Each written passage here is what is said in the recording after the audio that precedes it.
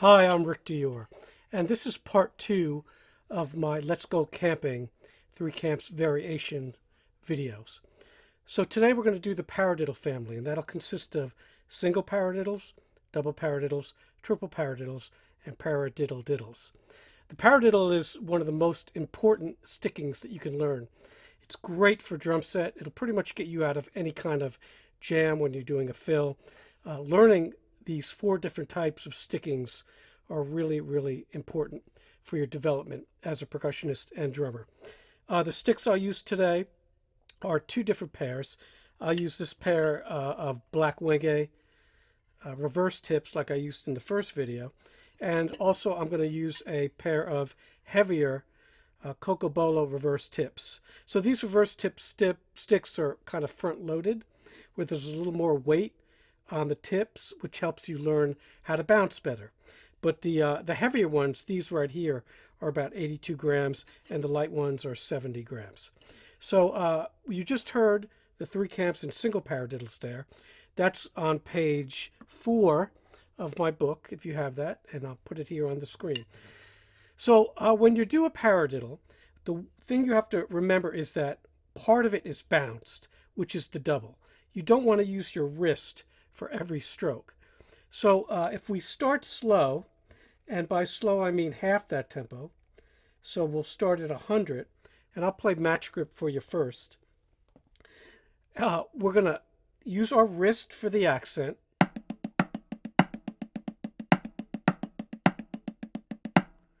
we're going to let the double bounce, and that's very important. You don't want to do this.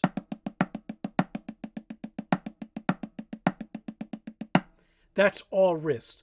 So that's fine slower. That'll give you a lot of control. But doing the speed that I did in my opening just now, that was quarter note equals 200. So there's no way you're going to do that with your wrist. So you have to bounce that. So the accent I used is called a whip accent. So I'll put on the metronome here. I suggest you put it on subdivided sixteenths when you're practicing slow or fast.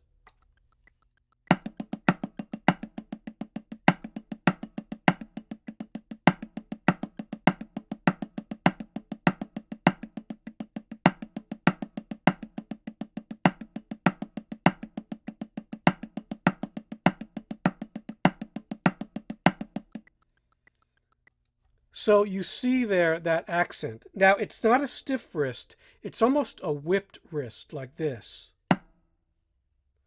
So a little bit of a mini Muller technique. All right, so.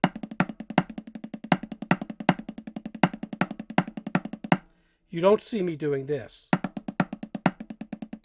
That's a stiff wrist, so you want to avoid that. And as always, really relaxed in your shoulders, your face should be relaxed. Tension's going to try to arrive at many different places. Usually it's the shoulders and the face, if you watch yourself in the mirror. If you're making funny faces, if you're clenching your jaw, if you're not breathing, that's tension. Just needs to flow right out of you. Now these heavy sticks really help with that bounce when you're developing it. They kind of play themselves, the heavy sticks, on the bounce.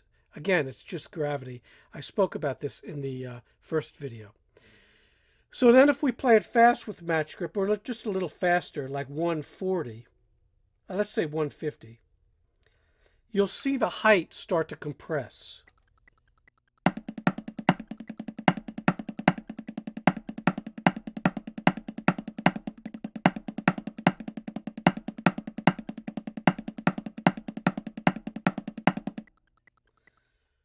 So I'm playing lower, but I'm also using a little more of a whipped wrist and now some fingers on the accent. Okay? So as you go faster, you can use a clinch stroke there. So that kind of stroke. All right? So if I go even faster now, let's say 180, you'll see me do even more of that.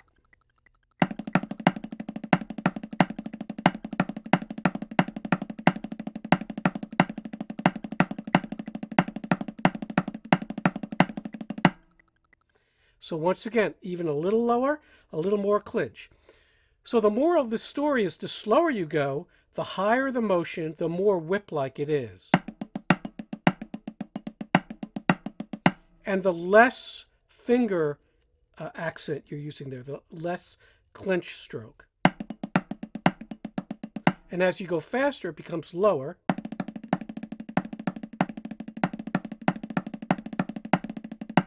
But I'm still using those fingers there. Okay? Now let's talk about it with the traditional grip. So when I do it with the traditional grip, the accents are done with the thumb.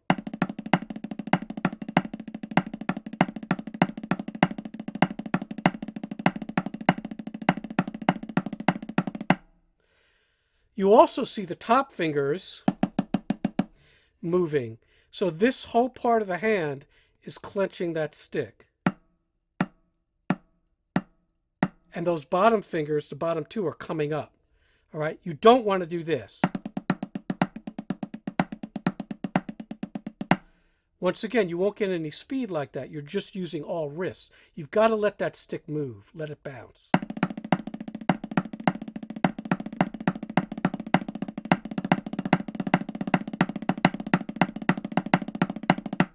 Those are different kinds of paradiddles, doubles, singles, and you see there how I'm using my fingers. So let's go on now to the double paradiddles. This is a triplet-based exercise. So just like the original 3 camps, this one's going to have the triplet on the metronome.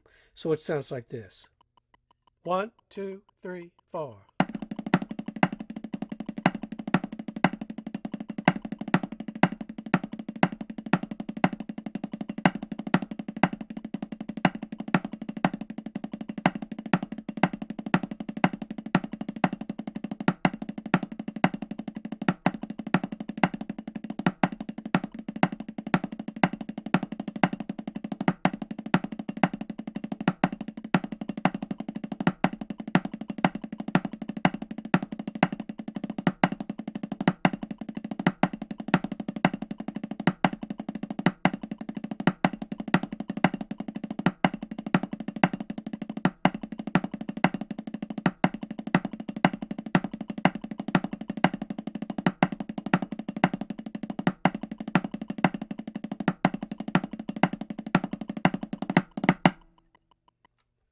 Now, this rudiment, like I said, is based on the triplet. So it's going to be 4 singles and a double. Same concept as the original paradiddle, the single paradiddle. You're going to do those whip strokes. And that stroke carries over to the double. However, because there's more distance now between the 4 singles and 1 double, you're going to have to use a little more wrist on the singles. We'll show you match grip.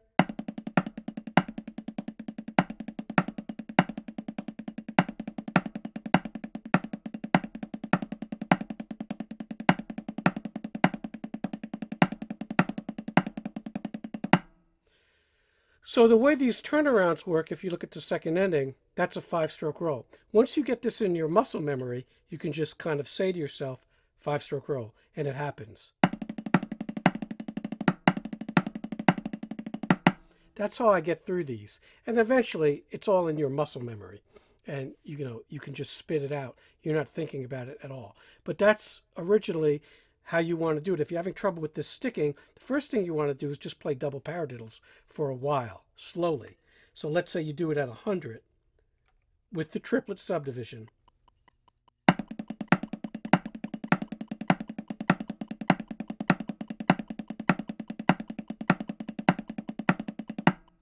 So do that for about 5 minutes, which is quite a long time to do anything like that. And then it'll be in your muscle memory. It's just like speaking. Although I'm not the best speaker here, but when you're playing, you don't want to stammer on your notes. You don't want there to be hiccups or mistakes, as people might call them. If you have these stickings under your control, there most likely will not be physical mistakes, all right, when you're playing. So I'll play this for you now, a little bit slower, match grip. And by the way, that tempo that I was playing was dotted quarter equals 140, the fast tempo. A good slow tempo for this, or slower, is dotted quarter equals 120. 1, 2, 3, 4.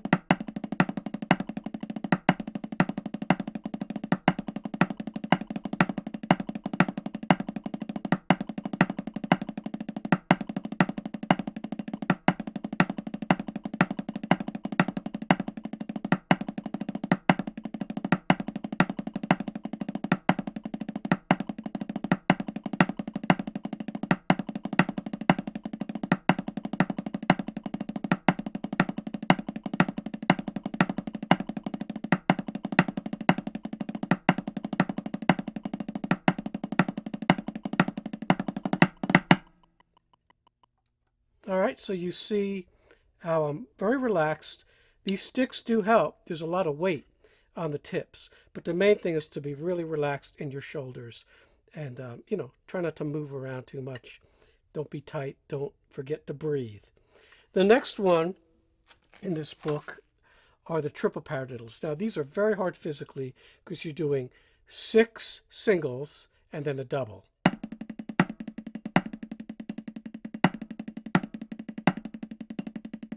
This is also a very long exercise, one of the longest in the book, because there's so many notes. So I'll play this for you at quarter note equals 90, which is a good healthy tempo. And I'll play traditional grip first. 1, 2, 3, 4.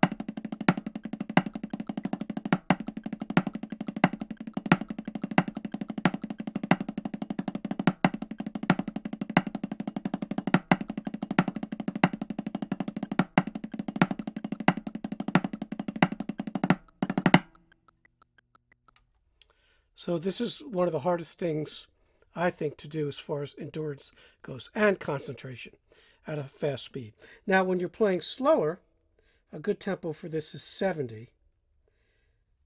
You want to open up a little. So in other words, let's play match grip for you and I'll show you. You could raise the height and also play a bigger accent so it carries through all the way to the double. 1, 2, 3, 4.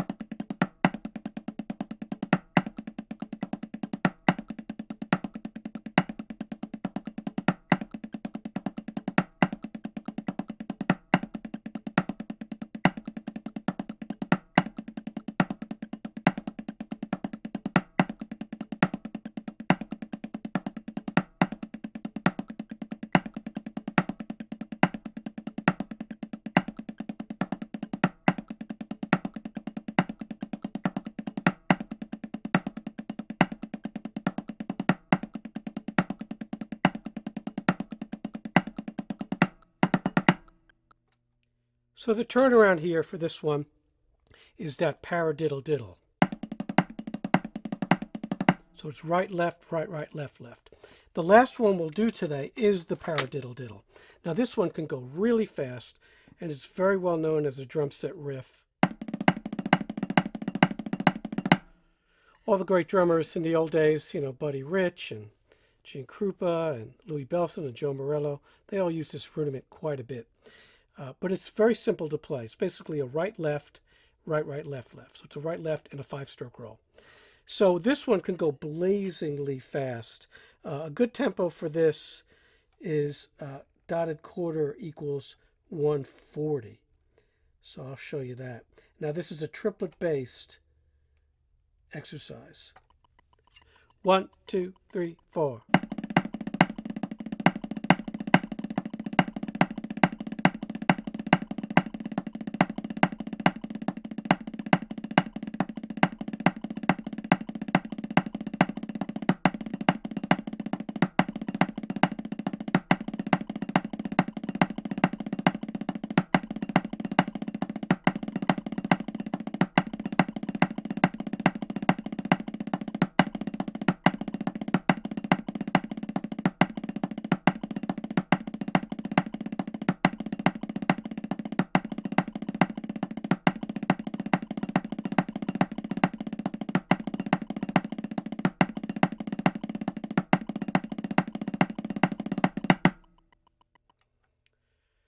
Now this one, it's important to do the reverse sticking. On the other ones I have reverse sticking as well, but now you're going to lead with your left hand because this particular rudiment or sticking does not alternate.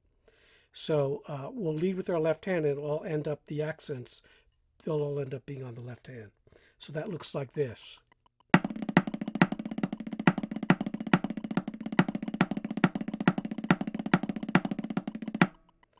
So you see the way I'm using that whip motion. It helps keep me in time. It also helps me relax. So again, it's a really good sticking for drum set. And we'll play a little of that slower match grip for you. 1, 2, 1, 2.